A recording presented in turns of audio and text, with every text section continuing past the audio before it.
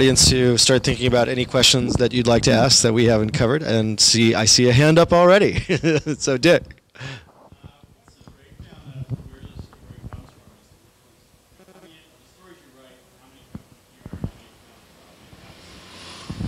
So how many come from PR and how many come from in-house? Stories are sourced. So I can give it a shot. I honestly, off the top of my head, have no idea what like the percentage breakdown is. Do you mean in terms of coming from an in-house like press person versus an outside PR agency, or? I do a lot of just hunting around for cool stuff. I mean, I watch Twitter all day. If there's a cool startup, I see like a link, I will follow that, and I think it's cool. I will write it up right that second. But I think, you know, it's really hard to ensure that I'm going to see that tweet. So the most consistent way to do it is like emailing us, you know, a tip, or we've got a tips line that goes every single writer at TechCrunch, just tips at TechCrunch. So I think that's probably where the vast majority of the stories come from. But some of the diamonds in the rough, I guess you could say, are ones I find in forums about startups. Like Hacker News is great, or Twitter. So I don't know the breakdown. Sorry about that. I don't know. It is a really difficult question to answer. I mean, a lot of my writing is driven by news. It's just, you know, if Hewlett-Packard happens to, you know, dispose of its CEO, I'm going to write about that week. So that's news-driven. And then there are ideas-driven pieces, trend pieces, theme pieces that we want to pick up on. But I would say, you know, even within those pieces, I will reach out sometimes to companies that I think are of interest, or PR people will have communicated some things that are going on that I'll say, that's really interesting, I've got to put that away, and when I come to this trend, I'm going to pull that back out. And then obviously I do watch Twitter and TechCrunch and lots of other things to see what's of resonance there. And so it's like a secondary impact of whatever the PR activity has been that's resonating on a TechCrunch. Sorry, I can't give you percentages.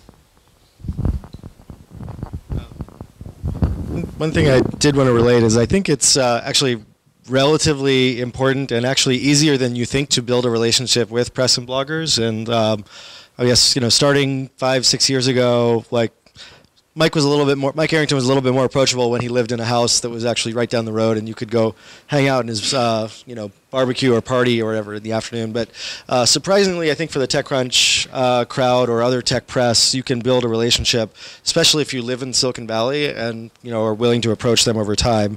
And I feel like many people just don't make that investment, and it's fairly straightforward.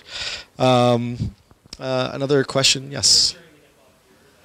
What'd you say? Yes. Well, I mean, I don't know. I just think it's like most people don't reach out enough to them, engage in the comments, engage on your blog, you know, read their own personal stuff, find out what they like.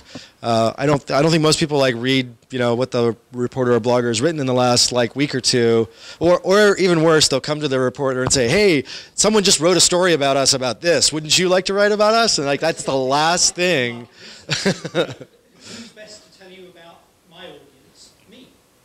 Come ask me, you know, who are you writing for? What are the kind of things they're interested in? Because then you can take that information back and you'll get far better hit rate with me than you would if you hadn't asked these questions. Yeah.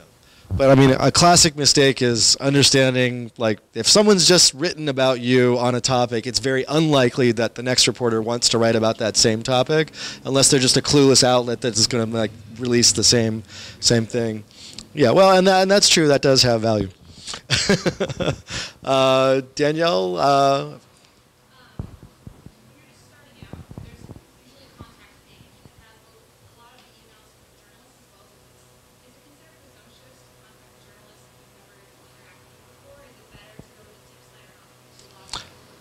so how do you reach out to initial journalists, and is a cold call or a cold email okay? Sure. So people do it all the time. So it's totally fine to directly reach out to us. I think the most efficient way, at least the way we're set up, is every writer gets an email that's sent to tips or our company submission form. That said, if you've identified that, you know, one of these writers has focused in this category before, feel free to reach out to them directly. If you don't hear back in a couple of days, you know, try the general line. In general, getting that initial contact is hard because there's a flood of email coming in at all times. And the trick is persistence is key. you can't try once and it didn't work, so you're going to give up. But you can't get annoying, because then we'll never respond. And it's not even a conscious decision. I don't go, oh, this person has emailed me 3 times in the last 3 days, I'm not going to reply. It's just like, you just kind of mentally stop seeing that email come in.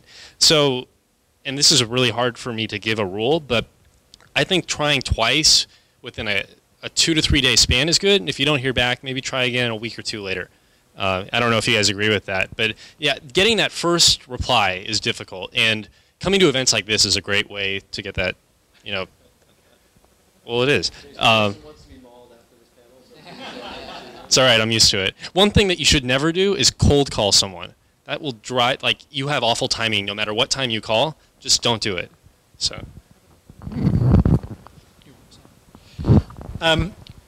As we don't sign our articles, people will say, well, who the hell are you?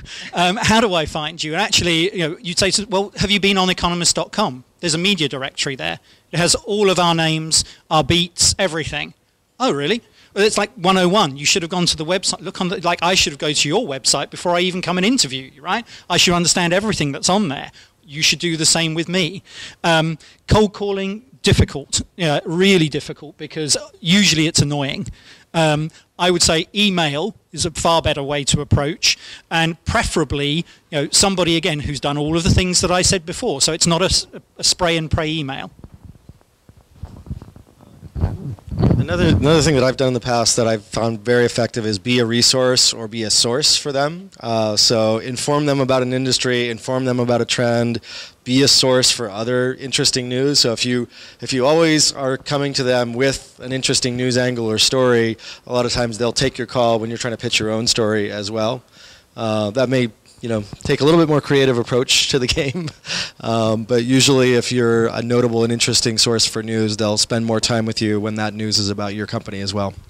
Other questions? Yes?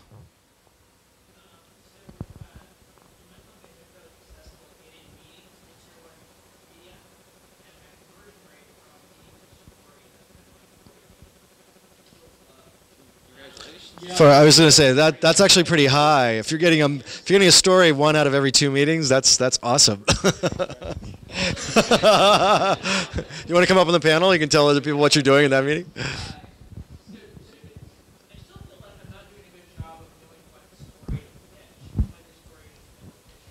Yeah. So. Right. So I think somebody brought this up before, and I'll just relate a personal story, which is it's much easier to pitch a story in the trending area that the reporters want to write than a story about your company. And so try and think about your product releases and your company story in that trend. So classic example was we were working at Simply Hired. I was trying to figure out an angle to get into The Economist, and Housing Maps. Paul Rademacher had just done Housing Maps, which was a mashup between Craigslist and Google Maps.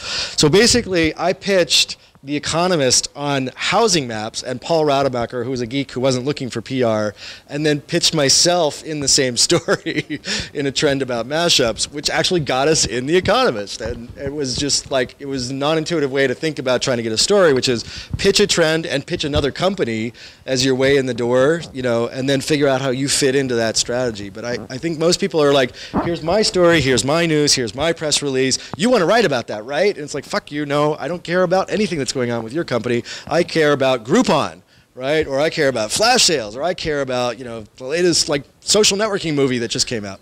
And so I think, you know, spending 80% of your focus around what's the current news coverage and trends and how do I fit my company and product into that story is a much more effective way to like then pitch any of these guys.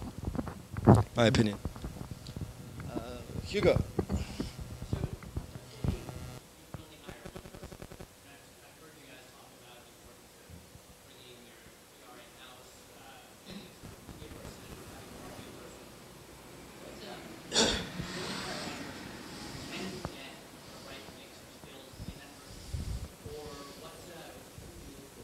This is PR or marketing overall? Okay, so I guess you're a 1 or 2 person startup, you're unfunded or very little funding. Let's say you have less than 50,000 in the bank. who do you hire first and why if you're trying to get outbound reach or coverage on marketing or PR? Vince or Stu? Yeah, sure.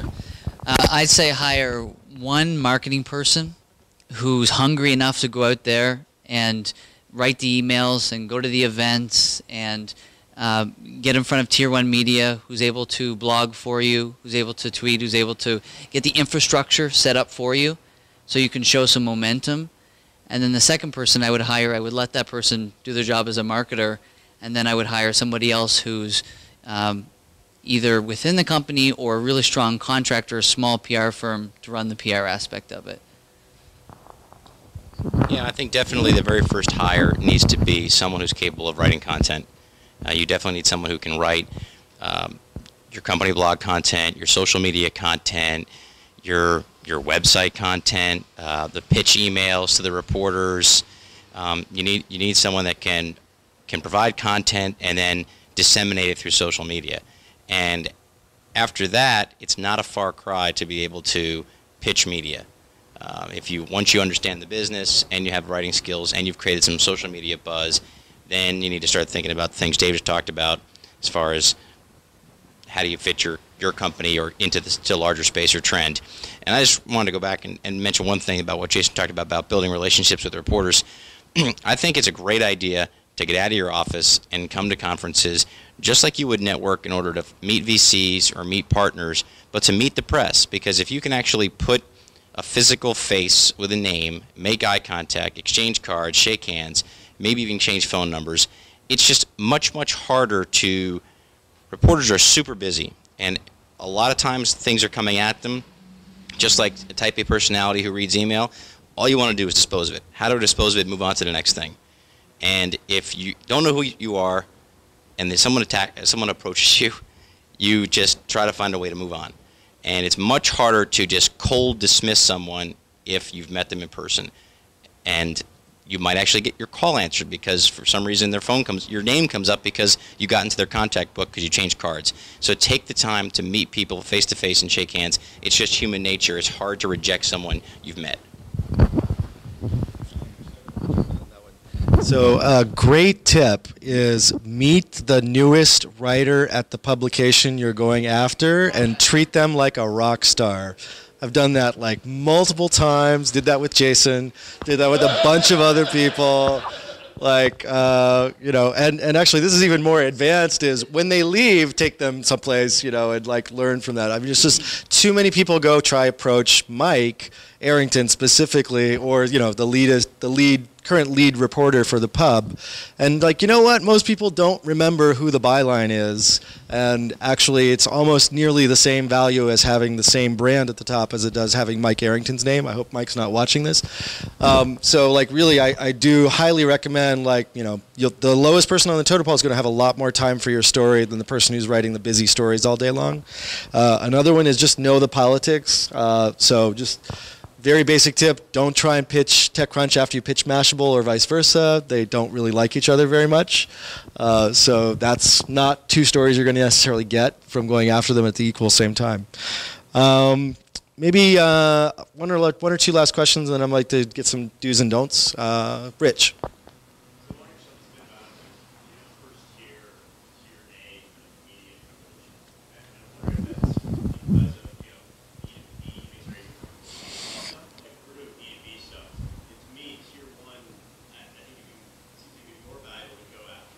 Trade press, yeah.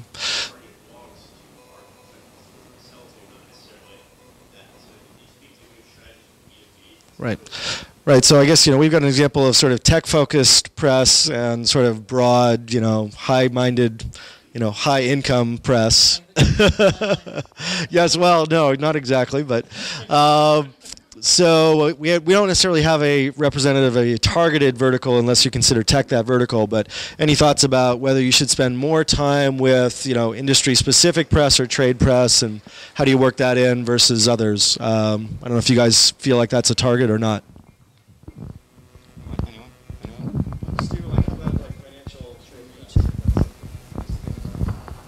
Yeah, we can. I mean, I think on a B2B aspect, you're definitely right. I mean, there's still going to be thought leaders. There's still going to be experts. I think you want to appeal to those people. I think a lot of times it's public events too. It's conferences, and then it's a smaller group of people, so you can more likely hit them at actually an event and identify who those kind of thought leaders are in the blogging space a lot quicker than you can with the B2C space. So and then I think you kind of need to round the wagon a little bit. You need to understand who covers each aspect to that vertical. So, with personal finance, we understood who covered investments and who covered money saving and who covered kind of general finance. And so, we wanted to make sure we had friends in each of those different aspects. And something I think we had covered before, I guess, the question was, do you hire one person? I think the actual question is, you can hire a lot of people on a relatively small budget when content is the resource area. I think people think about just making one hire, and I think a strategy could be you hire 5 people on a very small budget for 3 months and expect that you'll fire 3 of those people within 3 months, and then you'll eventually pick one of those 2 in the next 3 to 6 months. And some of those people might be volunteers or college students who you're even not paying at all. You're giving them an internship opportunity. So I mean, content production, at least in the current environment, is not a cost-intensive one for the moment. You may have, more cost-intensive, for people that are extremely experienced, but at least with Mint early, we hired a tier 2 personal finance blogger who was still in college for a couple $1,000s a month. That person already had 5,000 to 10,000 followers, and that person was very effective in writing original content for us and also identifying, who was the top, bloggers in the field that we could actually reach. So I think piecework, but really with the intent to hire and just know that you're going to have a high fail rate in going after people initially, but hire out-of-work writers and hire, partially employed writers and hire college students and hire volunteers, so to speak, but do, several of those at the same time with an explicit, goal or target of a lot of production and a lot of high-quality, sort of hits, and then, wean aggressively from that initial set of people that you're going after. Any more questions? Ethan, you've had your hand up, sorry, for a while.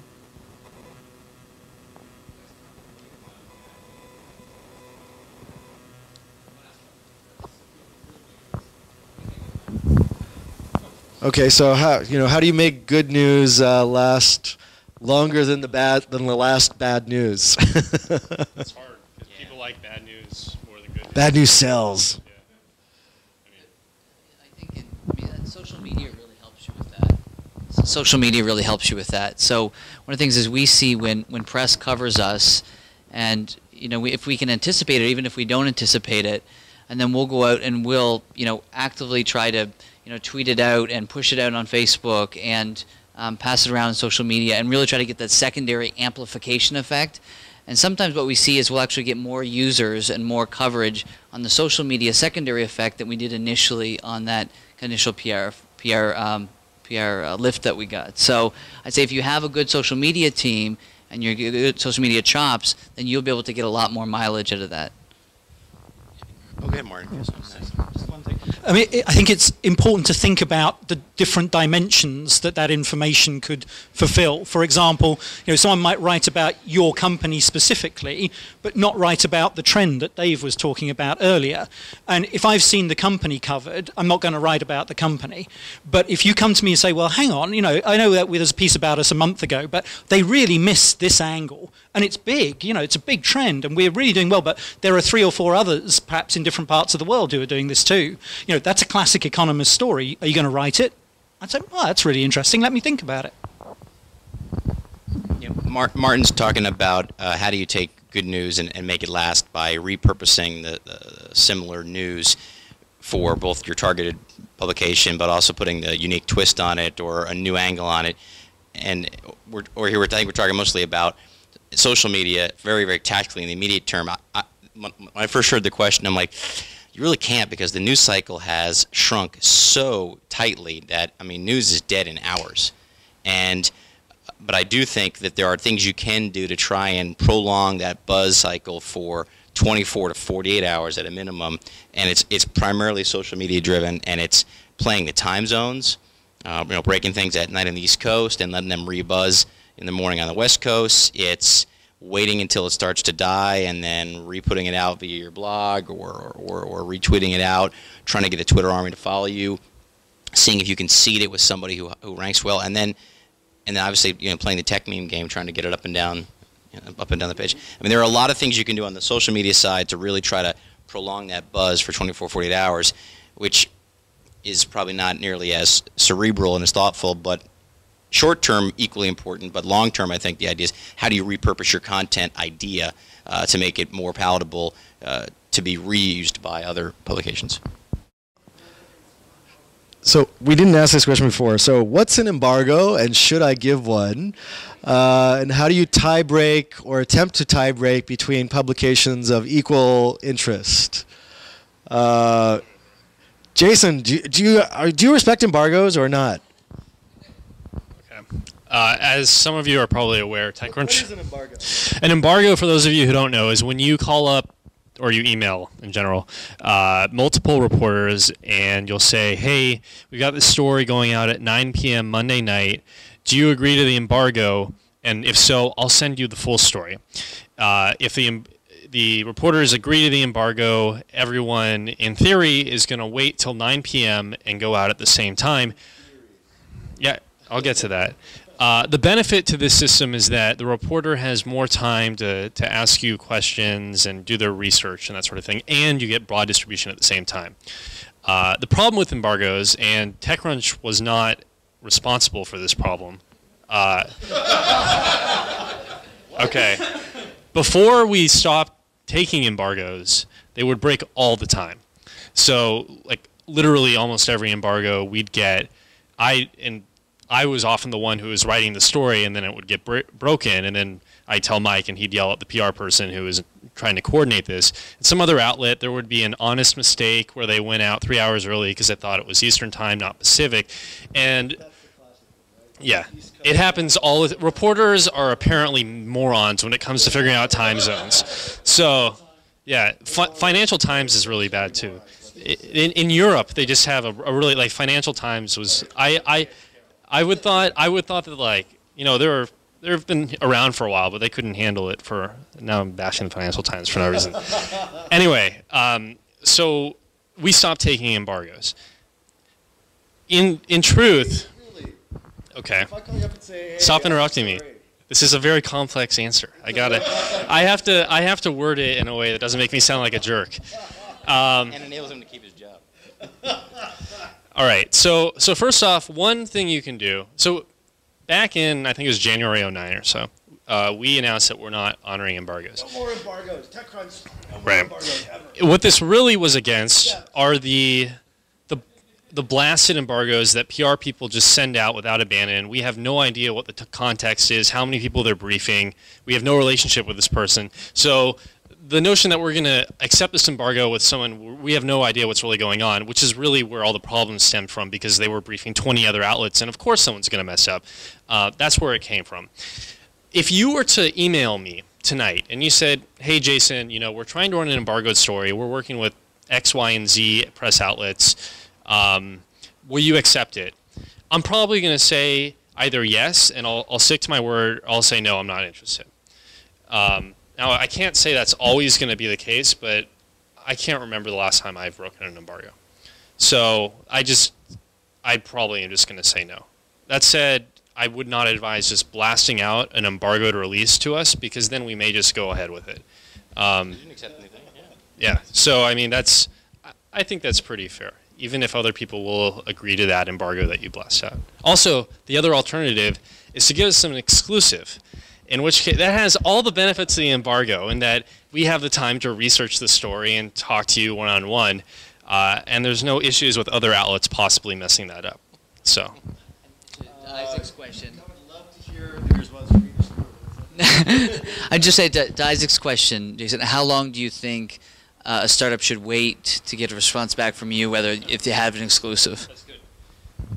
So what I would do, I think I'd wait like 2 days, maybe, what? I'd wait 2 days. He's making faces. Is this too long or not enough? About 2 hours. Oh, 2 hours. 2 hours. If you're being offered an exclusive? All right. Sid, I would send the exclusive email. If you don't hear anything back, well, see, the risk is that the reporter didn't even see it. So I'd send once. If you don't hear back in 12 hours, send another one. If you still don't hear back, maybe say, all right, I'm going with another outlet in case if you don't respond, in which case you'll often get a response immediately. Which it's just luck of the draw, I guess. But PR stunts.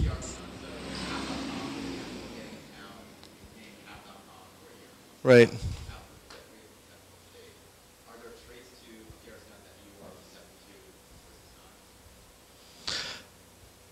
So I actually have done one of these. Actually, Kay was probably largely responsible for us doing Simply Fired way back in the day, which like tripled our traffic in 3 months, 10 national publications, and I don't know that there's any like magic to figuring out whether that's going to work or not, but like, kind of a long story, but so Simply Hired was the job-seeking search engine site. Simply Fired was this site that we created, like a contest around people who'd lost their jobs in tragic or funny ways, and it succeeded beyond our wildest dreams. Kay, I think, was the one who came up with the idea of like going after the guy who'd gotten fired from Google, Mark Jen, for blogging. But we also sort of loaded the deck with some other bloggers as judges.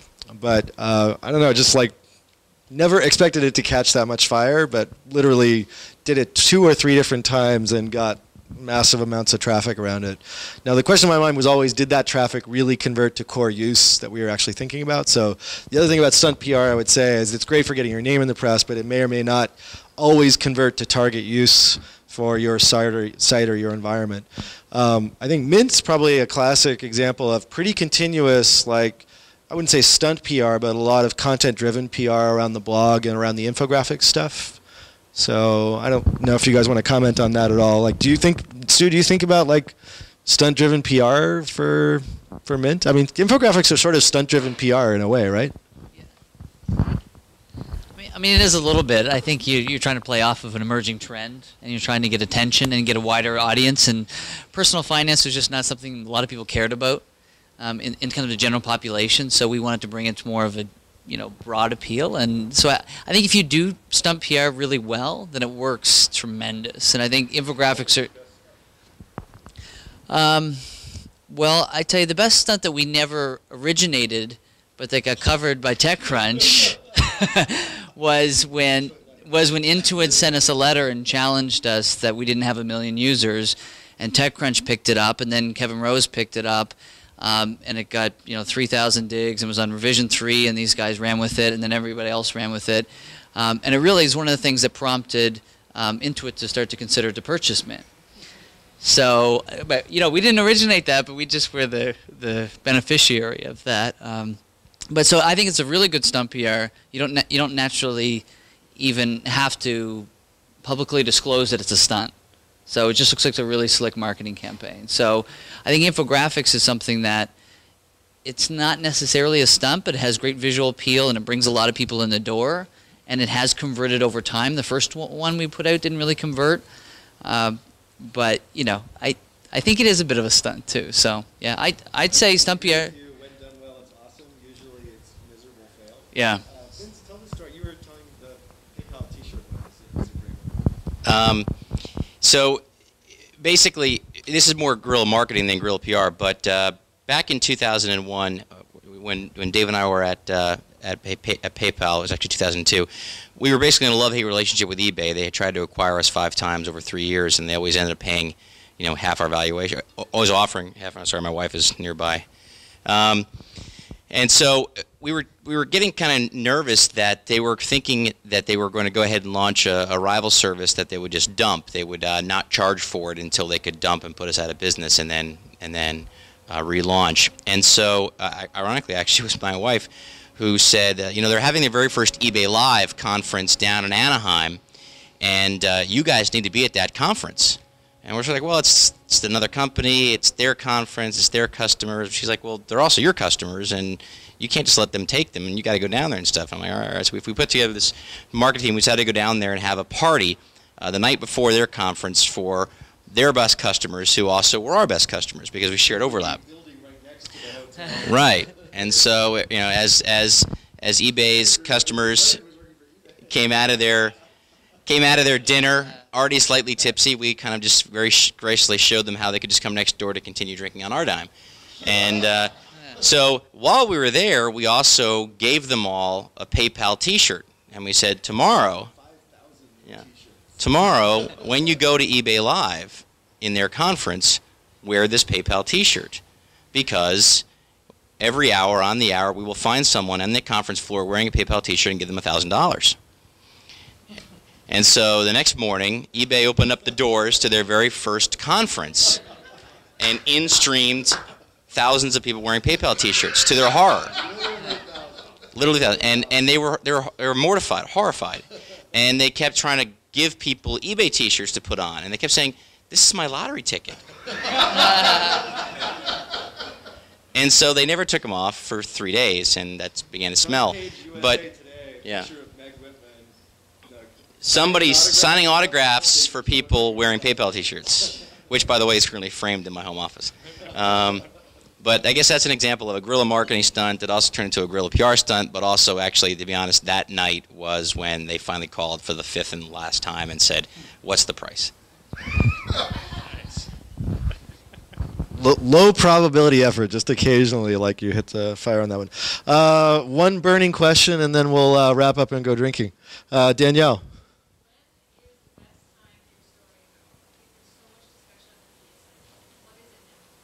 So when do I try and seed that story? Oh, time of the week, you're saying. Oh, okay, yeah. So that's hard. Everyone wants to go at 9 a.m. Eastern Time on Monday morning. If you're a startup, you do not want to go then. If I were a startup, I would reach out to press Wednesday afternoon, Thursday morning-ish, because the news cycle begins, it's definitely like at its peak on Monday, and it sort of trails down over the course of the week. If you're a startup, any press from any of these publications is great no matter what time of the week it is. So it's more of a matter of getting coverage as opposed to, like what time of the week you're getting coverage. But there's one caveat to that. Look at the calendar and see when the next Apple event is, because you do not want to be going the day of an Apple event or like the day before or even the day after, really. Google, I/O, any of that stuff. Yeah, I think it just depends on, really understand the publication that you're targeting and really understand the websites, because we all tend to have different kinds of cycles. Like if you call me on a Tuesday or Wednesday and say, I've got a pitch, I'm not going to listen to you because I'm right in my news cycle, because I have to publish on a Wednesday, or I send my stuff in on a Wednesday evening. If you hit me on a Thursday or Friday, I'm far more likely to pay attention. Again, TechCrunch specific news tip. TechCrunch email summaries go out at around 8:45 to 9 a.m. So if you can time your publication for around 8 o'clock to 8:30, you'll be top of the list in that email newsletter summary that TechCrunch sends out. Yes. That's a very specific one. So closing remarks, your top do or don't for startups in terms of PR. One valuable nugget of wisdom that has never been ever released before. This isn't a nugget, or it's a big nugget, but it's not really anything we touched on. When it comes to actually crafting your pitch, which is something that I'm sure some of you may have some problem with, especially if you don't have a PR firm. Do not look at a press release and think that you need to make your pitch look like a press release, because I hate press releases. I don't even look at the quotes in those because they weren't said by the people who they're attributed to. Just kind of condense that down to a paragraph. I don't need a long intro telling me how the state of whatever is changing and you're at the forefront of doing something. Just tell me what you are and what you're launching. And kind of related to that, don't be afraid of talking about your competition, because a lot of pitches we get are sort of reinventing the wheel, where they're describing how a social network works, when in reality you're Facebook but with this sort of tweak, or something like that. And also, don't be afraid. A lot of times when I'm on a call with someone, I'll ask you, who is your competition? Because I've been doing this for like 2.5 years now, and I still don't know every single company that's out there. I've already forgotten them. And don't be afraid to say, we do this, but we do this differently. It's always about how you're different, what you're doing better than your competition, not just the fact that they exist, because we're going to figure out that they exist. If we don't mention them, they're going to be the first comment on that article anyway. So just don't be afraid to talk about them, even in your pitch. Say, we're like these guys that you wrote about, but we do this better. Also, one more thing. Sorry. Well, I don't know. I think it's helpful. If you see your competitor has just been written about, do not do a knee-jerk pitch like 3 hours later and say, hey, we do this too. Like, wait a week or two. You know, we're happy to write about that, but we don't like writing the same story twice. So, my tip is fairly short and sweet, which is that as a person responding to the media or talking to the media, do not promise to do something and then not do it. And that's primarily like a reporter calls you and they're asking for comment about a certain subject, or they're asking about something you don't want to talk about, and you basically say, okay, well, I'll get back to you in an hour, or I'll give you comment, or I'll get the CEO to comment, or I can't comment, but we'll get something. If you've committed to doing something with the media, don't not do that, even if you didn't really want to in the first place, which the corollary to that is don't promise things you don't want to deliver or you can't deliver just to get off the phone. So I think that's kind of important. So I'd say give your PR/social team ammunition. So either give them some, great infographic, a good video, a new product release to talk about, some unique data that you can share. Give them some kind of ammunition that they can bring to the press, or if you're the one actually going to the media, come with something specific that you can show them. Do show me that you've understood what The Economist is and what it's about and who its audience is. Don't spray and pray. Last one I would say is just like, don't be afraid to be yourself and go off message. I think it builds credibility with reporters over time. So admitting that you're not the best at something.